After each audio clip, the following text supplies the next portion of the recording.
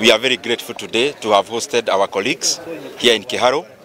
This primary school is called Nyakihai Primary School.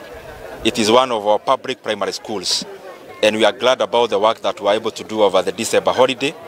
We basically hosted our colleagues because we keep learning from each other.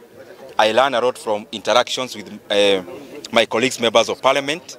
I also visit their constituencies, and we were glad today to also host them for the same exercise that we always do as members of parliament. So basically, this one we call it peer-to-peer learning, because there is no one who is more superior than the other, but we keep on learning. The successes of this one, we learn from the success of the other one, because after that then Kenya becomes a much better place. As I come to the conclusion, mimi nashukuru sana kwa sababu kwa yale mambo ambayo tumeweza kusoma leo, ni mambo ambayo tumeweza kufanya hapa Kiharu. All our public primary schools, which are 112, zote ziko na tiles. Tumeanza shule zingine kama 7, shule za day schools. Pia tuko na Masomo Bora program here in Kiharu, where learners pay only 1,000 per term.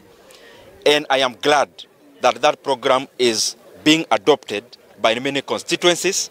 And to cite even one is, for example, QPP constituency, even Kiaba, Thika Town, and all the others who have come here before, and they are already implementing those programs. Unajua kule kwetu Thika mjini watoto ni wengi sana, na ukiangalia hawana school fees ya kusomesha watoto. Nilikuwa tu nakuja kuangalia vile amefanya, ikawafanya watoto waweze kusoma vizuri, na wazazi walipe pesa kidogo sana in terms of per term.